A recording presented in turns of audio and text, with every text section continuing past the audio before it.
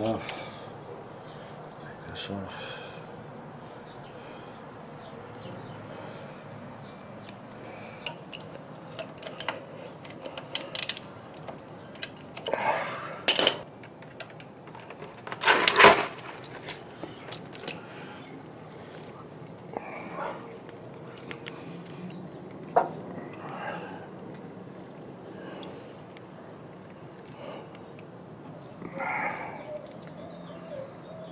This stuff's supposed to be cherry red.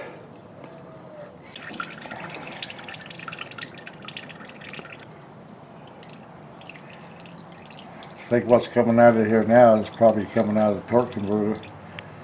But we'll see if it stops.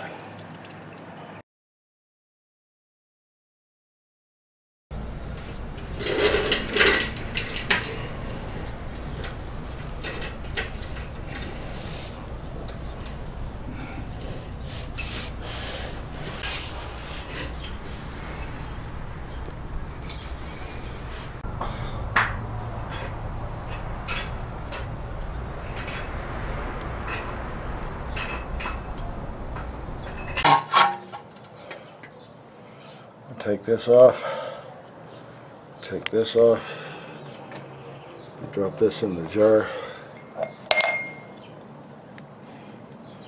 take this off, take this off.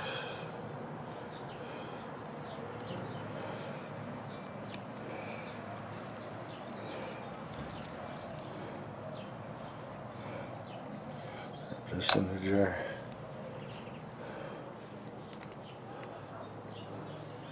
Off.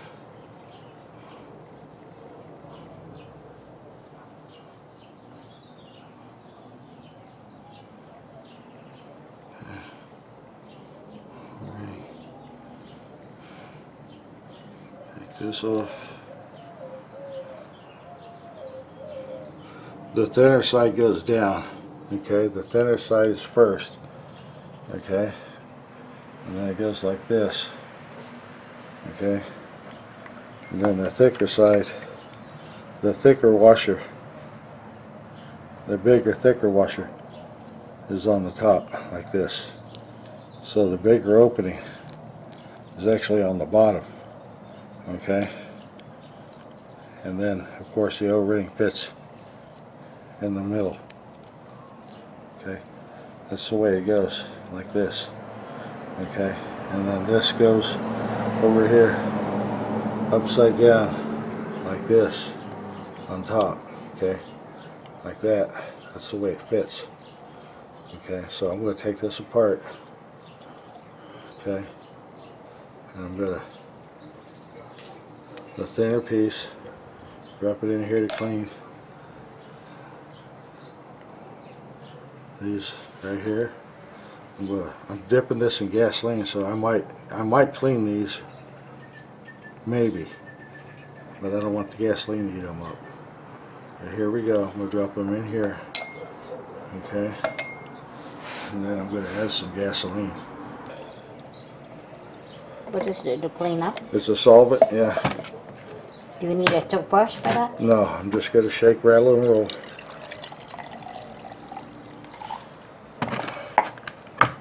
Okay.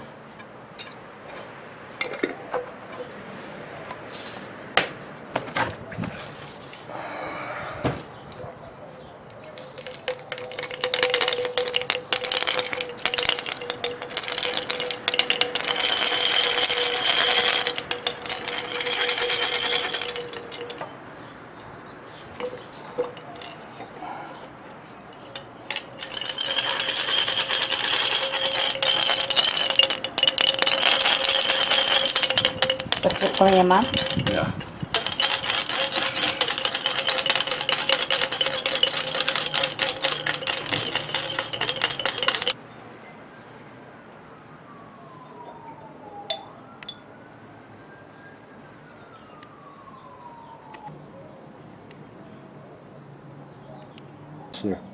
They're needles. I gotcha. So you put back the needles. I have to put back the needles. How do you put it back? Well, just put them in with grease and drop them in. Okay, Oh, okay. They don't go in there on a slot or something. they go in the slot there. The little There's needle a slot. Okay. goes in the slot. But it's just to position them so they don't bang on each other. And to keep them, it's kind of in a cage to keep them from working Sort their of way like out. a spacer. It's a cage, actually. Yes, a cage. Spacer and a cage. Okay. Yeah. So this is the part that you wanted to replace or work This on. is the part that I thought would fail. Okay. I thought it was missing all these.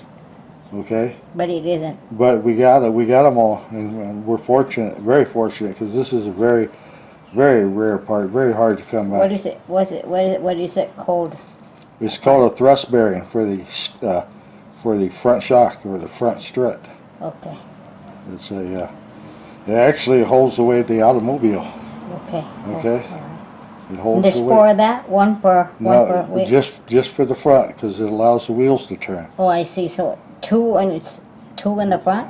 Yeah, one on the left, one on the right. Okay, gotcha.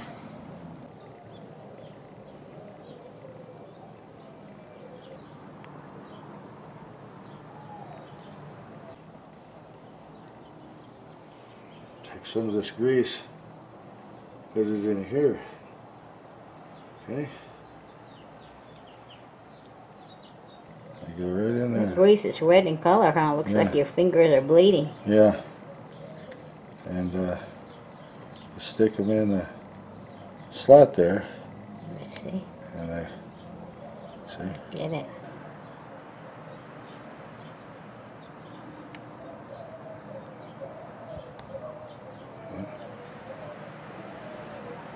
This is for your steering wheel. Yeah.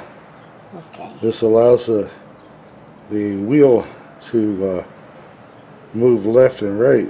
Without this, you couldn't go around a corner because it wouldn't let you turn the wheels.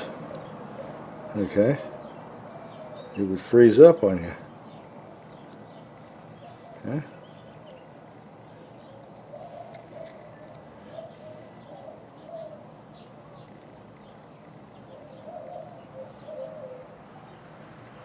Laid the washers on there, made myself a little sandwich, holds the bearings in. So the piece that you were working on with those little pins Yeah, that you put in is in between. it's in between all this. It's in the middle. See? So you got washers on There's, both yeah, sides. there's a bearing and there's two washers on both Okay, sides. I gotcha. One of the washers has a smaller hole in it. I gotcha. Okay, one of the washers has a bigger hole in it. Okay, I gotcha. Okay. All right. Okay. Yeah. I'm going to set that down for a second. We'll wipe this off. Okay.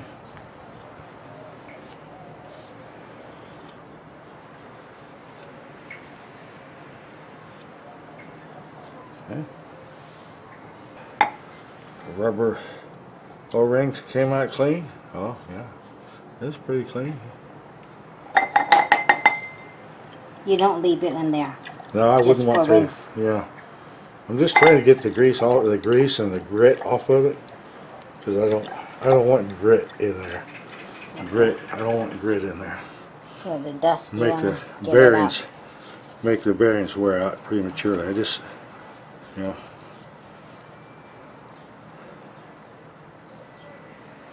What is that piece called? The one that's tower of wires, coil. That one. This Yeah. is what a is it called? coil spring. Coil spring. Yeah, that's what supports the automobile. And this is the McPherson strut suspension. This is a strut, a shock absorber.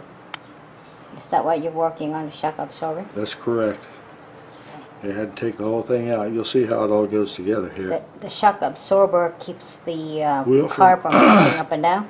Keeps the wheel from bouncing down the road. I gotcha.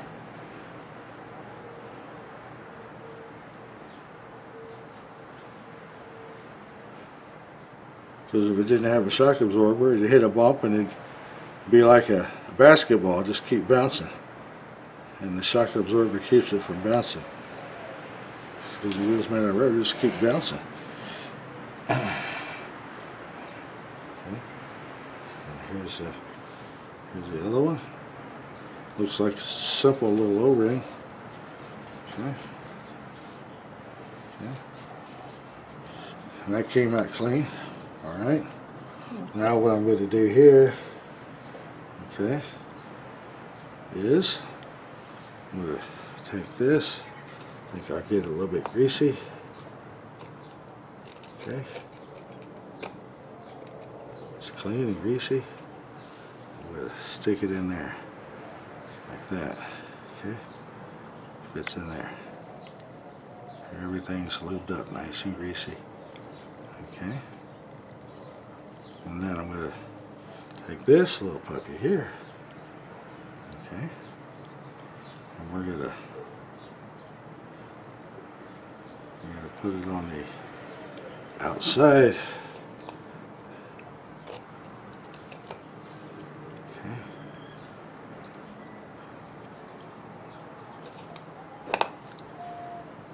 Of this. Okay.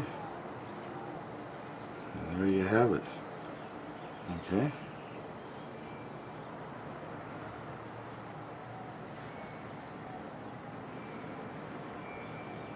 And this whole assembly fits on this.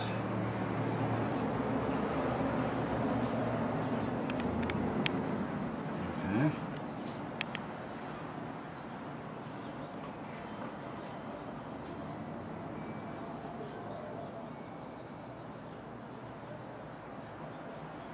Just like this.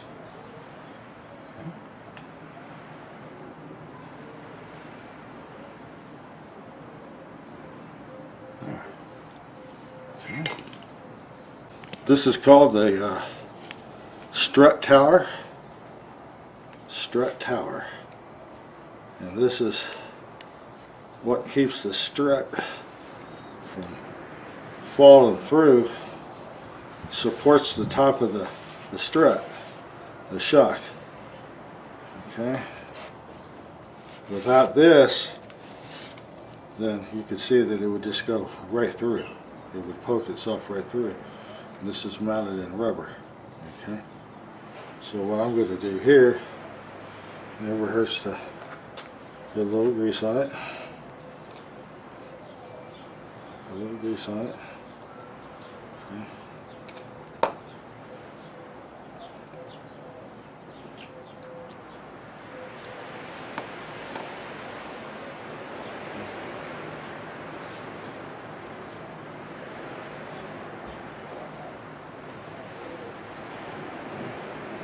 It's a spring compressing tool. Okay.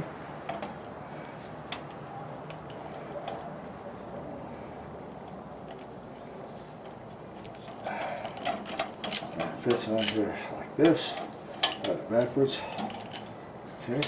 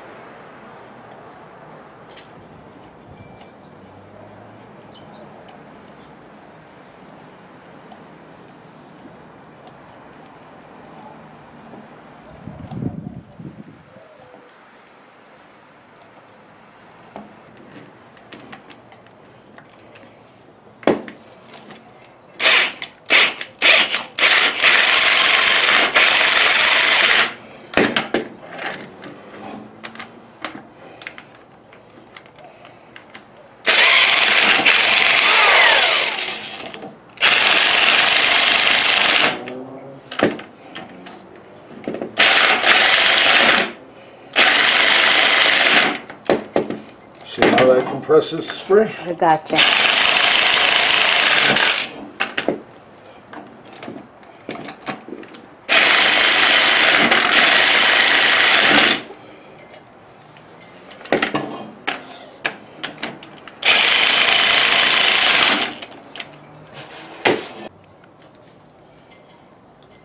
Take this, put it up like this. Put it on here, like that. Okay. Now we're going to put this on top of this.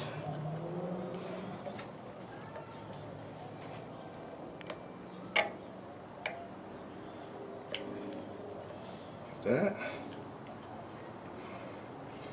Now we're going to take this, Put it on here. Goes in there. And you're going to do the same process on the other side as well. Yes, I am. You don't intend to do this all today, do you? Oh no. Oh no. I was going to say because it's later in the afternoon now. No. So one day at a time, one side, one You day. got plenty of time for this. Parts are coming in. Oh, you got it. Plenty of time. Your parts isn't coming for about a week. Oh yeah. Oh yeah. So you got time, okay. So what we're going to do here is stick this on top of that, like that, and then here's the nut. It fits on top of the strut. Okay.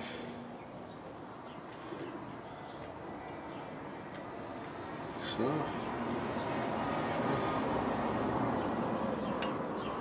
Screw that on there.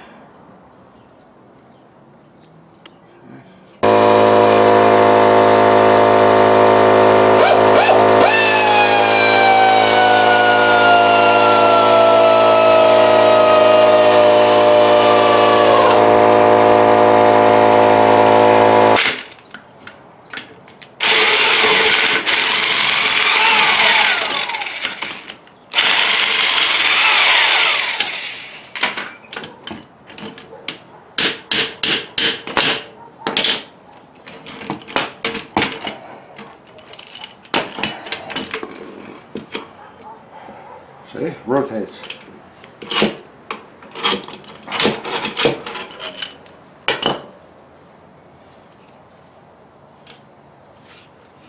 Everything's rotating up here now, okay? Everything's in place and it Is rotates. that piece done, ready to be So when you installed? turn the wheel, see, this is attached to here. So when you turn the wheel, I want to hear, is this one here? yeah, see, this Okay. fits right in here. Okay. Okay, so when you turn the wheel, it allows this to rotate. This is held up in the body, solid, but it allows the spring and the shock to rotate. Okay, Gotcha. this is being held here, so this knuckle, it allows the wheel to move left and right, see? Because this is sandwiched in here and held tight, like that. Gotcha. See? Okay. And you can see that the weight of the automobile is on this coil spring, but the rotation is dependent upon those little needle bearings, Gotcha. because that's where the weight is.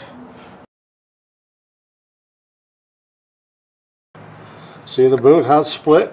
Can you see it? See? It's cut. It's cut. Oh, I see, okay. Okay?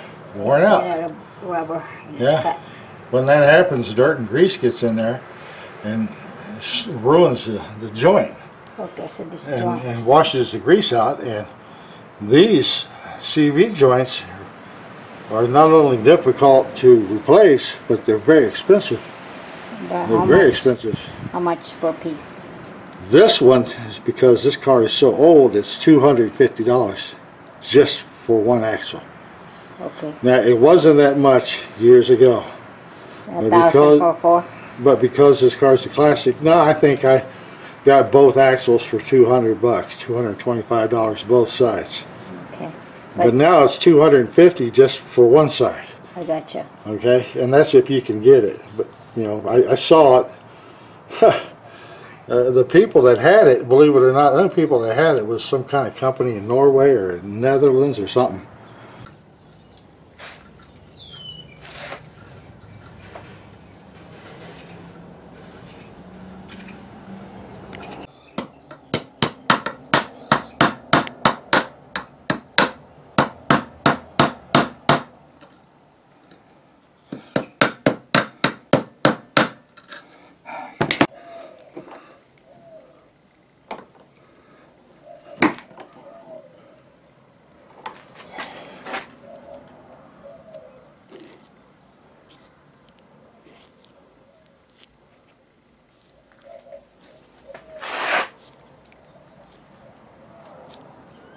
What is the color of that green? That's a good question, because the last one was black.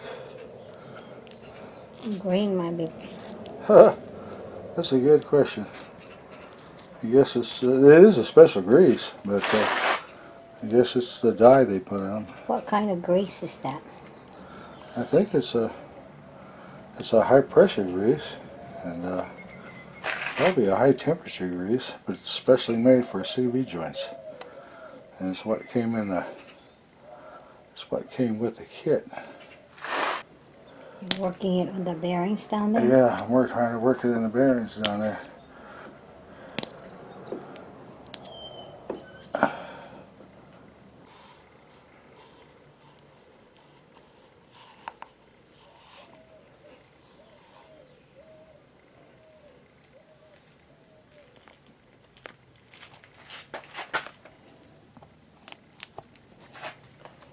Do you want me to hold on to that rod? Oh, gotta get this down, huh? Okay. Okay.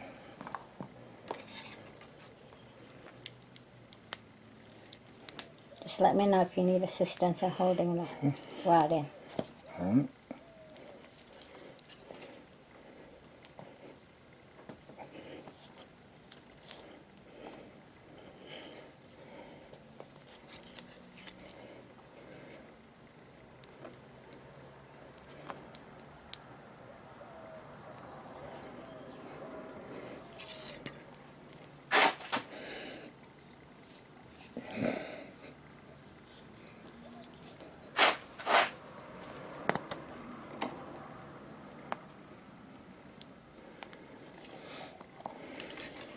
So what's the problem with the car? A replacement for the CB boot?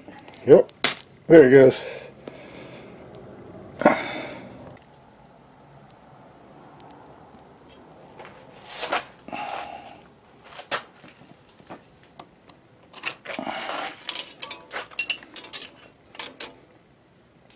It's not as tight as I want.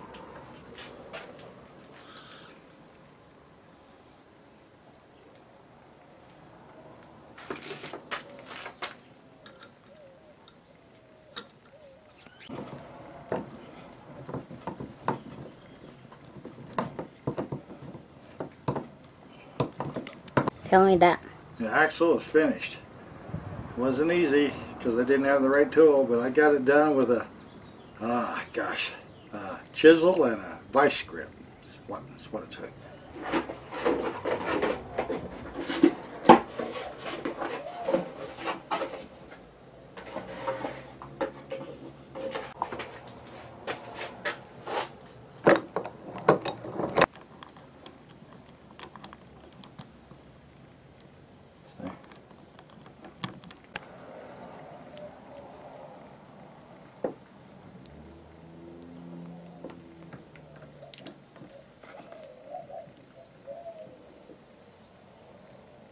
Well, at least you're working out here. You've got serenaders.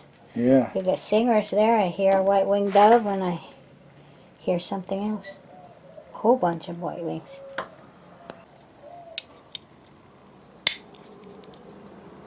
I hear it click. Yeah. Snaps. It's in a little cage.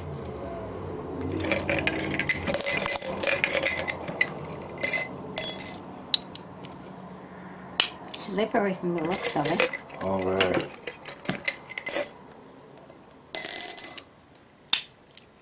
That was from the old parts that you cleaned up already. Right. And you cleaned that grease with gasoline, didn't you? Yeah. You're not supposed to do that. It's dangerous and they advise against it, but Why did you right use now it's the cheapest solvent you can buy. Are there any solvents out there? Oh Or not yeah. available? Oh yeah. This stuff you can dip it in, parts dip, that'll clean it up. But it's expensive. Okay. I just use gasoline. You can use the gasoline provided there's no rubber rings or anything, right? Because the rings Yeah, I will don't disintegrate. dip the gasoline, yeah.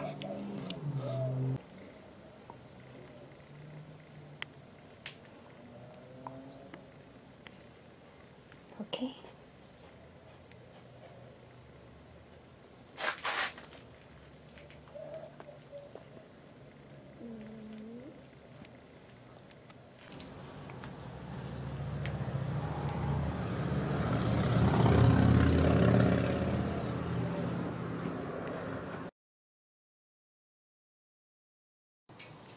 While the turkey is baking, Chip and I are working on the brake lines of this Honda right now. Okay, this is the bad brake line I replaced, and when I was inspecting it, I noticed it had a pretty nasty crack in it. I don't know if you can see it or not, but it's getting ready to fail, so I elected to replace the brake line with a new one. This is original equipment. It's been on the car for almost 50 years, so it's served well, but it's tired, and I decided to replace the brake lines. And here's the view of the brake lines that he's working on, and there's two right now, and these are located at the front wheels.